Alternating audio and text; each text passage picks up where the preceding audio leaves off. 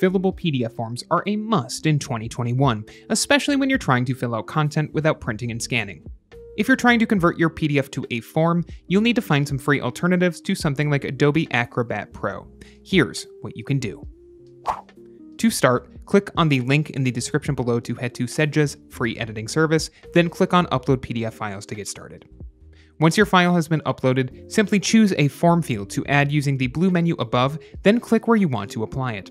You can choose between a single text line, a text box, checkbox, drop-down menu, or single selection list. Once it's been applied to your document, you can resize it. To edit its documents, click on the form field itself, and a blue menu will appear above it. Click on the second drop-down menu to edit the form field you've chosen accordingly. Additionally, if you've got a copy of a form that's already been filled in, you can use the whiteout tool to put a white box over text.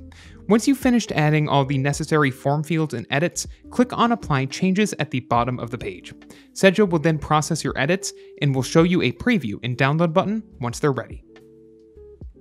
As a free service, you can only edit a certain number of documents per hour. While this is no problem if you only need to do this for a file or two from time to time, you might want to pay for a subscription if you need to do this for multiple files regularly. If you like this guide, make sure you subscribe for all sorts of videos covering PDFs and other technology. And don't forget to check out one of these videos we think you might enjoy.